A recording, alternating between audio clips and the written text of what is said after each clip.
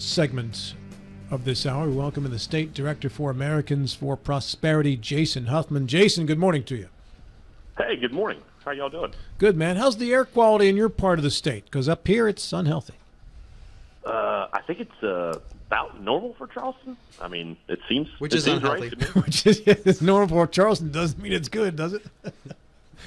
Yeah, it's. I mean, I think it's probably a normal day. I haven't really looked. Those Canadian wildfires, the smoke has worked its way into the eastern Panhandle now. So last I looked, our air quality index was 176, which is considered unhealthy. Now, in New York yesterday, they were over 400 at one point. The air was orange.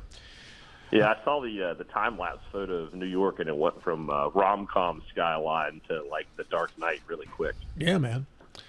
So anyway, if you don't have to go outside much today, I would suggest that you don't limit your outdoor activities if you can here. Jason, let's talk about Senator Joe Manchin, who was very pleased with his work in helping to get the debt ceiling agreement done and the Mountain Valley Pipeline as part of that, which many people in West Virginia are hailing as a good thing for the state. However, you are calling him out on some things and not quite ready to let him take his victory lap. Why is that, sir? Well, Rob, do you remember in school when the teacher would split everybody up into different groups and you had to do class project, and there was always, without fail, the one kid who wouldn't really do any of the work but still expected the credit? That was Gilstrap, yeah. John Gilstrap, my co-host. Well, that's Joe Manchin when it comes to the Mountain Valley Pipeline. Because here's the deal. Let's not forget, for 2 years, Joe Manchin was arguably the most powerful person in the free world because he was the deciding vote in the U.S. Senate. So if he wanted to get actual permitting reform done so that we could build energy infrastructure in this country again, as opposed to, this one-off deal for a single pipeline that they stuck into a must-pass bill, he could have done that, but he didn't. And so I just take issue with the victory lap. I think that it's disingenuous. Again, what we're talking about is a deal that was cut between the Republican Speaker of the House, Kevin McCarthy, and President Biden. And frankly, McCarthy came out on top and in a big way. They reduced a lot of wasteful spending, I think, which was a directionally good step toward progress. Obviously, a lot more that they need to do, but I just think that when it comes to Joe Manchin's part in that, again, having this one-off project in the 11th hour stuck in to this bill, that's not the permitting reform we need. They have a bill that would do that. It's H.R. 1, the Low Cost Energy Act. And so that's what we're talking to folks about that at the doorstep. We're talking to folks about that in communities across the state. In your op-ed, you say if Senator Manchin was genuinely interested in fighting back, he'd at least try to cobble together enough votes to pass Speaker McCarthy's Lower Energy Costs Act. If Manchin wanted comprehensive permitting reform, he'd have included it in the bill he co-authored with President Biden last year, the Inflation Reduction Act. As Appalachian granddaddies have aptly said for eons, the proof is in the pudding. Senator Manchin's actions have not lived up to his tough talk. Are you holding Senator Manchin to a level of responsibility that might be unreasonable considering the position that he's in? I mean, if you get elected to the U.S. Senate, that's a pretty big bill of sale for the people of West Virginia. Like, you sold them on your capacity and ability to get things done for the state. And by and large, I think that Senator Manchin has been in the catbird seat in the U.S. Senate in the recent history. For those 2 years, he was the deciding vote. And what was his landmark accomplishment during that time? He essentially put politics over principle and passed the Inflation Reduction Act. And what did that result in? Tens of billions in taxpayer-funded handouts to the accountable green energy companies, tens of thousands of new IRS agents, higher taxes, including a new tax on natural gas. And so the Congressional Budget Office at the time said that, even the title of that bill, the Inflation Reduction Act, was, not exactly aptly put because it would have little, if any, impact on inflation. So I just, again, think that we're in a situation where somebody has to speak truth to power when it comes to this victory lap that Manchin is taking, especially when, he's flip-flopping all over the place on this Inflation Reduction Act. First, he said when it passed, he thanked the president for signing the bill so quickly and said it was going to be this fantastic thing for the state. Then I assume he got some polling back and saw that people didn't like it. So last March, he cried foul. He said that the Biden administration was subverting the law and not implementing it properly. He even went so far as to say that he would vote to repeal his own bill. And then last week, follow me here, he resumed defending the Inflation Reduction Act. He said, this is a piece of legislation that we're going to be benefiting from for a long time. And as I say in the piece, I think it's probably unclear even to the senator himself whether he's for or against the bill that he and President Biden sold the American people, the Inflation Reduction Act. And so we just want to see some consistency out of the senator. We want him to try a little bit harder and stop taking credit where credit isn't necessarily due and get some things actually done. There's legislation that's pending. And we're in an economic crisis in this country.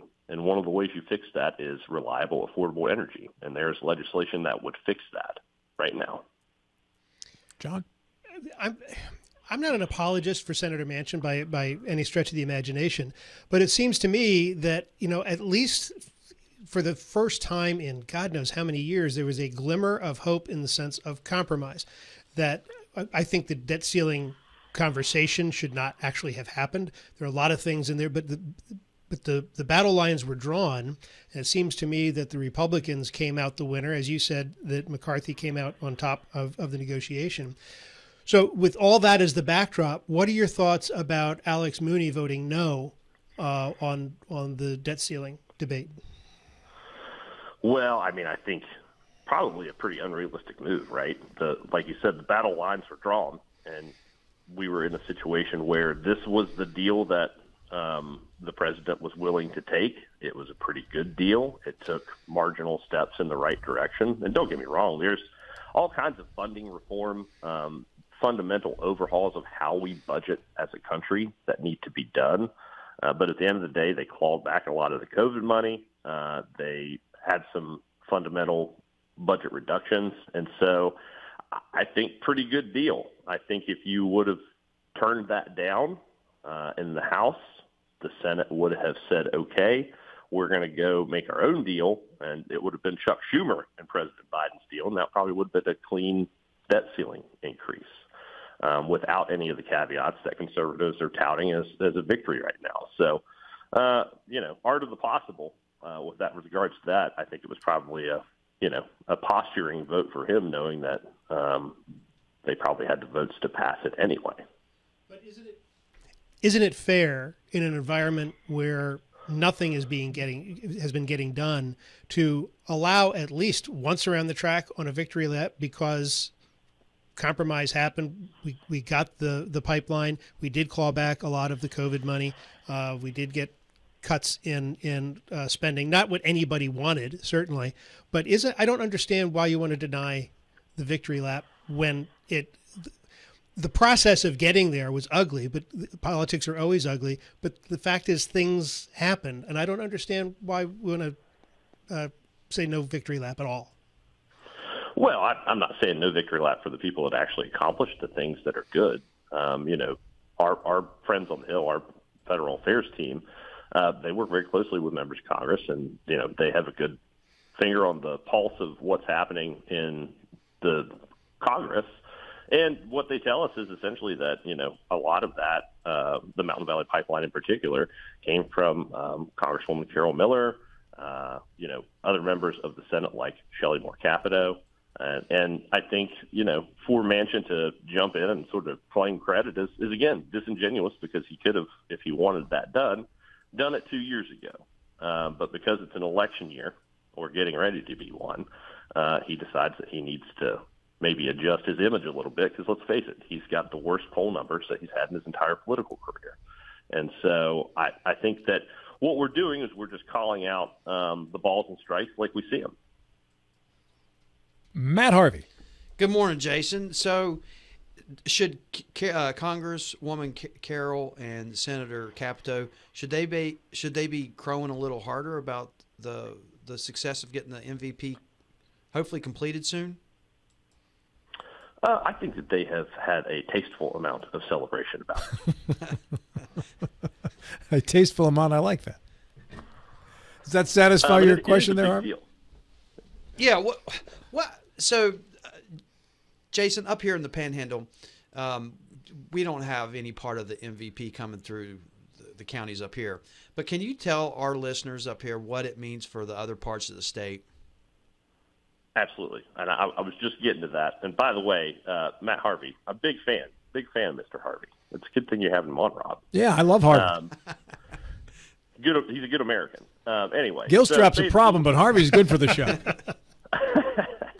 What the pipeline means, essentially, is that, first of all, jobs, right? We're going to have folks that are going to be putting to work, putting this pipeline in, finishing it, getting that natural resource into the literal pipeline is going to create reliable, affordable energy for folks. It's going to help lower, particularly in a time of high inflation, particularly in a time where energy costs are going up because, again, there is a sort of alarmist caucus within Congress that is forcing this artificial energy transition that consumers didn't ask for, that they don't want, and they're pushing this agenda without regard for the financial pain that it will cause people. And what the pipeline will do will help to alleviate some of that. Projects like that, and that's why we want to see overarching permitting reform done that really think about all of the projects that could have gone on the XL pipeline, et cetera, that provide that reliable, affordable energy for folks. That's what we want to see. This is a good step in the right direction, but again, it's only one project. We're not going to get to energy abundance in this country not having to rely on potentially hostile foreign actors for our energy if we keep going down this road of a contrived sort of not market-driven approach to energy. And our guest on the program, State Director of Americans for Prosperity, West Virginia, Jason Huffman. Do you folks have any other questions on the editorial about Senator Manchin before I move on to another topic? John or Matt? I'd just like to add that the pipeline is currently anywhere from 90 to 95% completed. And, once it's up and running, it will provide a lot of revenues to the local governments as well, our county governments in West Virginia.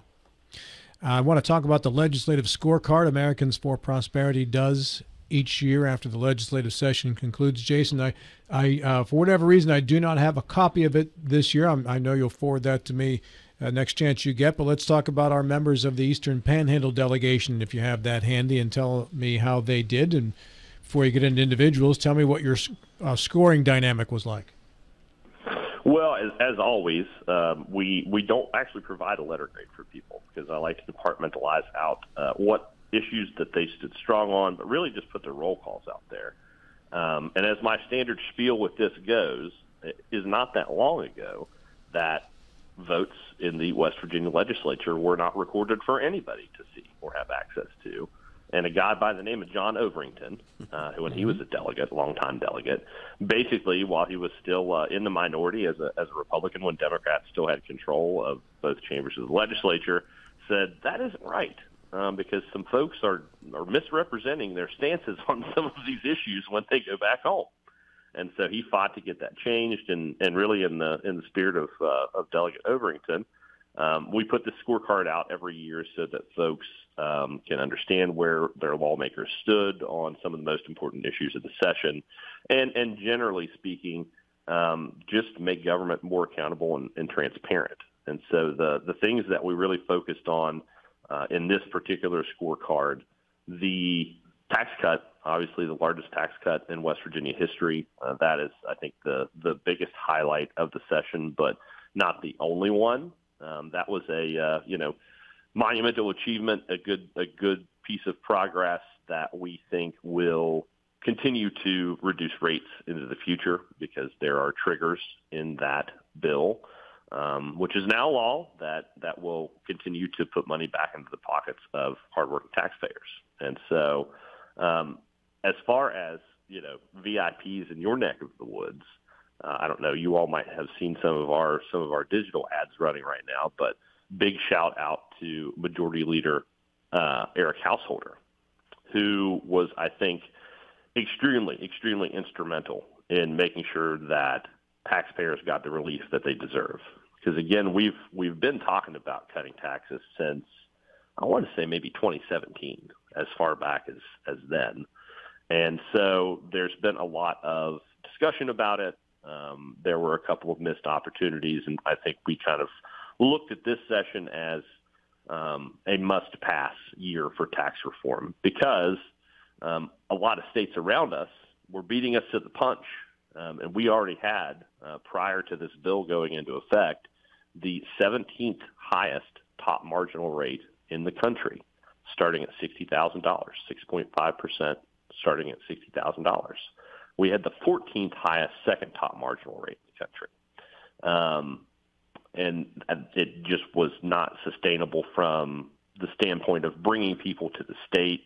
I think it was pushing people away. And we know from the states that have passed, transformational tax cuts, states that don't levy an income tax at all grow at double the rate in terms of population of states that do. And so we want to get closer to that metric. And so that was a huge win. The tax cut dance was fascinating because it seems to me like all along we wound up with the plan that former finance chair and now leader Householder proposed a couple of years ago, Jason, like you mentioned. It kind of started with these phased-in state income tax cuts that would have triggers that would ultimately, at some point in the future, should all the triggers be met, lead to a 0% income tax rate for all West Virginians. It took an awful lot of dancing over several years and was really very intense in this legislative session, specifically between the Senate, the governor, and the House as to eventually what was going to play out. But it seemed like Leader Householder was onto the right way to do it all along. Yeah, I mean, major props to Senate President Craig Blair as well. He I think, was able to mitigate some of the potentially personalities that were involved in the conversation, and really just did a stellar job of stepping up to the plate for taxpayers and making sure that something got done. And so that was a really important one. I think another one that was really important that was, I think, got less of the limelight, but open enrollment for public schools. We passed a bill in 2019 that basically the intent of that legislation was to allow kids to enroll in any public school that they wanted to if there was a seat for them. And some of how that was implemented at the county level was not as free.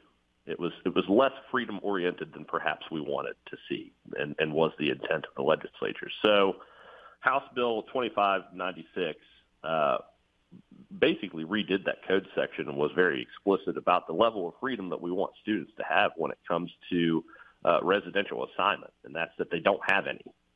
You can go to any public school you want to as long as there's a seat for you. The county school boards cannot deny you transferring either in district or out of district to go to a public school of your choosing. And furthermore, they have to publicize that folks can do this open enrollment. So that puts West Virginia, we've been a leader on education across the country, starting with the passage of the Hope Scholarship, the first universal education savings account in the nation. Now, there are 8 or 10 states that have adopted pretty much the same policy as us on that front. And this is us stepping up again to essentially say that we're a leader when it comes to foundational education in the country. And this bill is going to be, I think, really great for families who they like the traditional system, but maybe don't like the school that their zip code has assigned them to arbitrarily. And so they can now say, hey, I'd like to go to the school down the road, and they can do that without a bunch of red tape in their way. John Gilstrap. I want to go back to something you said a couple minutes ago, where you quoted that states with no personal income tax grew at 4 times the rate of those that had income tax. Isn't that an awfully simple statement? Aren't there an awful lot of other indicators? For example, Florida has a thing called Disney and a huge tourist business. Is it fair to hang the growth, hang that much importance on personal income tax on the growth of a state that has the challenges of West Virginia? Well, I mean, policy doesn't happen in a vacuum, right? So I think there is something to be said about time and place and a lot of the other regulatory structures that are in place, the policies that a state has. But on the whole, I mean, West Virginia is moving up the ranks in terms of how free its populace is, right? A lot of the education changes that we've made. And really, I think there's a camp of folks that think that the tax rate just doesn't matter. It doesn't influence where people decide to move, and I think that's particularly in a post-pandemic world where you see a lot of remote work, and for your all's neck of the woods, that is, I think, a very impactful sort of cultural shift that we're seeing. I think the tax rate definitely plays into the decisions that people are making. You say somebody wants to move 30 or 40 minutes across state lines to have a significantly lower income tax. People, particularly in this economy, are making those kind of decisions. And so you're right that it is wrong to oversimplify. But you got to remember that it's not just states like Florida that don't have an income tax. You have states like Tennessee. You have states like, I think it's Wyoming. Is that the one I'm thinking of? Yeah. So basically, yes, but we can't take that as the only measure through which we're trying to push an incentive for people to be in the state, right? And I think a lot of the education work, we've done a ton of work when it comes to health care in the state, allowing folks to practice up to the full scope of their training, particularly advanced practice registered nurses, physician's assistants, et cetera. That's lowering the cost of health care in the state. And so, we're making a lot of very solid and prudent moves that were necessary for many years, but that we just hadn't quite got around to. And we've seen a rapid adoption of those kind of policies in the past. Final question for Jason Huffman from Matt Harvey. Jason, recently Senator Stewart, who's also a candidate for West Virginia Attorney General, has made statements about expanding the prosecutorial role that the Attorney General has in West Virginia, and he didn't give any specifics. Currently, the West Virginia Attorney General has very limited, if any, prosecutorial powers for criminal cases. Will the AFP, does it have a position on that, or will it have a position on that if it?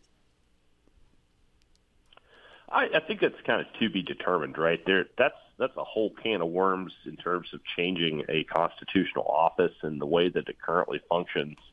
I mean, really, I see the role of the Attorney General, particularly under Patrick Morrisey, who's done a stellar job as Attorney General, fighting it back against federal overreach and really taking those fights to the U.S. Supreme Court and winning on behalf of West Virginians and frankly, these big, large state coalitions. I see that as a major functionality of the Attorney General's office. You add prosecuting in there. I don't know if that adds or detracts from the office as it's functioning right now. And so I know that there's been some opposition from particularly, I believe, some prosecutors and law enforcement that maybe feel like that would be taking away some local elements of how they're, enforcing the law. And so I don't know. I mean, not being a lawyer, and Matt, I think where I stand largely when it comes to justice reform, and that's we need to do more of it because our criminal justice system is not functioning the way that it ought to right now.